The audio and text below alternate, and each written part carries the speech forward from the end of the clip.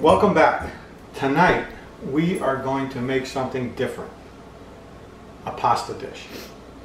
Now my wife is saying that's not different. She thinks we eat a lot of pasta. I'm saying we don't eat a lot of pasta. We're barely eating it once a day. So to me that's not a lot of pasta. Now for her, more than a couple times a week is too much. I don't think you can ever eat too much. But tonight we're doing something really simple. And again, like a lot of our videos, it's time for dinner. I'm going to cook something, so what the heck, let's film it. So tonight we're making spaghetti carbonara. Spaghetti carbonara, simple recipe. There's a lot of variations. In America, they have a lot of cream. They might have CPs and bacon, all these things. We're going to do the traditional Roman style, the style we get in Rome. So what's in spaghetti carbonara? Simple ingredients. Spaghetti. Tonight I'm using a bucatini because I had some bucatini. So we got your spaghetti. Traditionally you would use the guanciale. Again, the cured pork that comes from the jowls, the cheek of the pig. That's gross. It's not gross. It's delicious. My wife thinks just because it comes from the cheek somehow it's different if it comes from the butt. But anyway, you can use pancetta or bacon, but we're going to use the guanciale. Then it's just black pepper, pecorino romano cheese, and egg. Really simple recipe. So I'm doing a half a recipe here. So you can double these things, but right now I'm using 8 ounces of the pasta. I'm using 2 ounces of the guanciale. I'm going to be using 1 egg and 1 egg yolk, and then some cheese and pepper. I don't know if I have an exact measurement on those, but anyway, this is the way we're going to start. Oh, and the wine is for the chef. Always a little bit of wine for the chef. You know, that's not a wine glass, but She says that's not a wine glass. it's a candle holder. It turns out there's wine in it in this glass, so it's a wine glass. It's a candle holder. It's a wine glass. Okay. So I bought it at Michael's in the candle section. now, who's the star? All right. Now tonight, so what I'm going to do first is I'm going to get this pan going on the medium heat. With the guanciale, we want to render that fat off and get it crispy, but we don't want to burn it, and so we just want to cook it slowly on a kind of a medium low heat. So I am going to cut this into thin strips, and then we're going to cook that in the pan. We don't need any olive oil in the pan because of the fat on the guanciale. You really don't need any extra fat in the pan to get it going. And once that guanciale cooks, which is going to take 10 to 15 minutes to render out the fat and to get it crispy, then we're going to put our water in the pasta, which I've already got a pan of water going for the pasta. And then once we get that going, we can put it all together. Again, I just put this into thin strips and then just cut it up a little bit. That's it for that, because the rendered fat from the guanciale is going to be part of what makes the sauce. Alright. Can you see here? Oh, what? I'm sorry. Fell asleep. Well, she's daydreaming. You know, you could lose this job. Okay, wait. Right. So now we're just going to put that guanciale in there. And here it's sizzling away.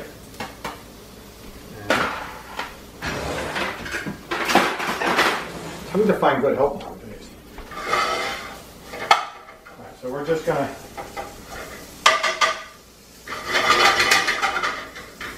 let that cook 10 to 15 minutes till it gets nice and crispy, fat's rendered off, pasta water's boiling, getting ready for the pasta. So while that's cooking, we'll be back, like I say, about 10 minutes.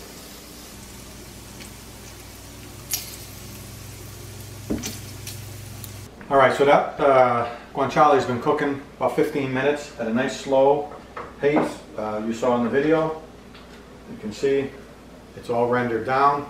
Looks beautiful. Crispy. Wait. Oh, sorry. Okay. Good. Okay. So, we're going to take that off the heat. And we're going to put our pasta in the water. Again, I've got 8 ounces. I'm doing half a recipe here. Because it's just the 2 of us, and one of us says she's not eating pasta. No, you're going to make me an omelet? So, I'm going to make her an omelet, I guess. How could you eat an omelet when there's pasta carbonara? So anyway, I've got my bucatini in the boiling water with salt. While that's cooking, again, that's going to probably take 8 minutes or so. You don't want to cook it all the way because you're going to finish it in the pan. Now for this, because I'm doing half a recipe, I'm doing 1 egg and 1 egg yolk. This should be interesting because I don't think I'm real good at separating yolks, but let's see how I do. You know, I've seen different people do different things. Some people just put the whole egg in there and they don't even bother with this extra yolk thing and that. But we'll try and do 1 egg and 1 yolk. Oh, that's got to go here. I almost put it in the wrong one. Oh yeah, look at that. And then the dog will get a nice treat with the extra egg whites. We gotta treat Lola nice. So we've got our egg. To that we're gonna add, again we're doing half a recipe, so we're gonna add about, say, and I'm trying to give measurements. Normally I wouldn't do this, I would just throw some in there. We're going to put about a 1/4 cup of pecorino cheese in there. So I'm going to mix these eggs up. So with the carbonara, what you do is you cook the pasta, you cook the guanciale, you mix it all together, then you mix it with the egg. And the egg, that raw egg, coats the pasta, that makes part of the sauce. So we've got our eggs. I'm going to put about a 1/4 cup of freshly grated pecorino romano. And again, normally I would not be measuring, but I'm going to put a good healthy teaspoon of black pepper. This is a good quality. This is from the Penzi spice store. So it is, it's good. It's like grinding your own. It's got such a great flavor when you buy good spices. So we're going to mix that egg and cheese and pepper together. And that is ready. So what we're going to do, we've got to let that pasta cook. Again, about 8 minutes. Once that's done, we're going to throw it in the pan. Well, I'm not going to tell you. We'll see in a few minutes. We'll be right back. All right, so our pasta is got about another minute to go. What I'm going to do is I'm going to take some of this hot water from the pasta.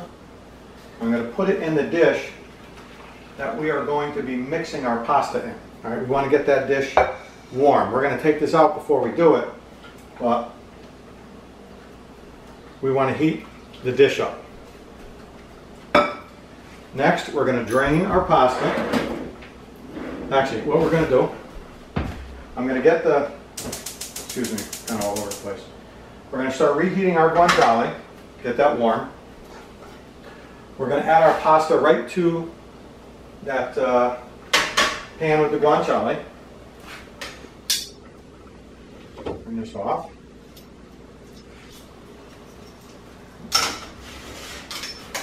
So we're just going to add this in to this pan. And what we're going to do here, we are coating that pasta in the rendered fat from the guanciale. Get all of our pasta out of there. So we only did half a pound. So we want to save some of this pasta water because we might need this to add to the sauce to make it a little creamy. So we've got our pasta now heating up with our guanciale. All right, I tried to get fancy, it didn't work.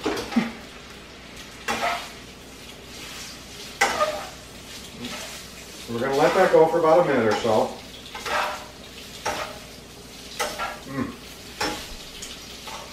I could eat that right now, just like that.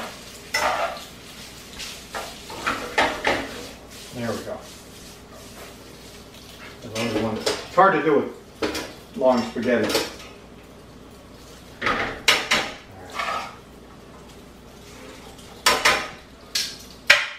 So now what we're going to do, and spaghetti carbonara is something you want to eat fresh. Like it's not really, I guess, a good leftover meal. This is something you want to eat right after you make it. So that pasta is nice, coated with the sauce from the guanciale. So now we're going to take this, empty our hot water out.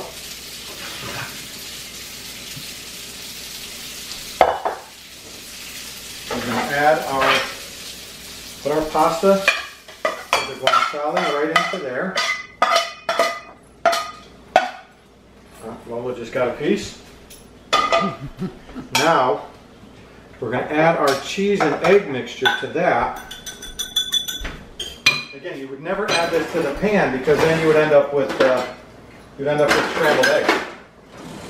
So now we're going to add this cheese mixture right into our hot pasta.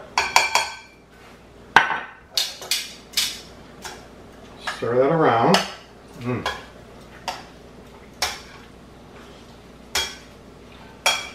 And then if you think it needs it, which I actually don't know what this does. This needs just a drop of the pasta water.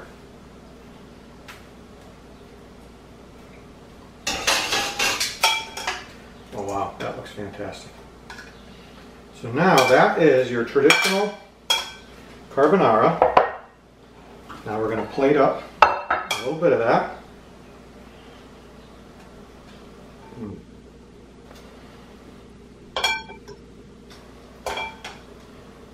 That sauce from the bottom. Look at that. Okay. We're going to add just a touch more black pepper on the top.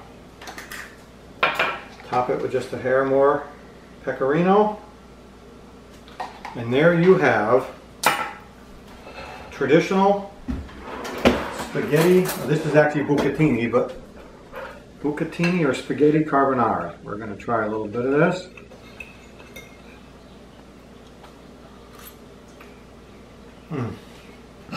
Ah, there she goes again.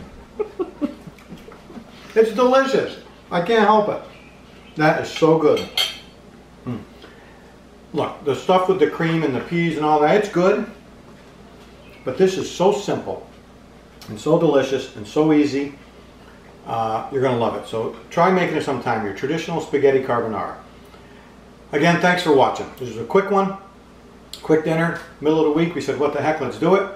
Thanks for watching. Click subscribe and like. You know, we've gotten over 110. We have 110 subscribers. We have over 1,000 likes on some of the videos. It's really cool. We're starting to get some feedback. It's a lot of fun. 1,000 views, not likes. 1,000 views, whatever. I'm not the technical guy. I leave that to someone else. Anyway, thank you for watching and subscribing and liking and all that stuff. Try the recipes. Give us some feedback. We'd love to hear from you. Good night, everyone. Until next time. Ciao.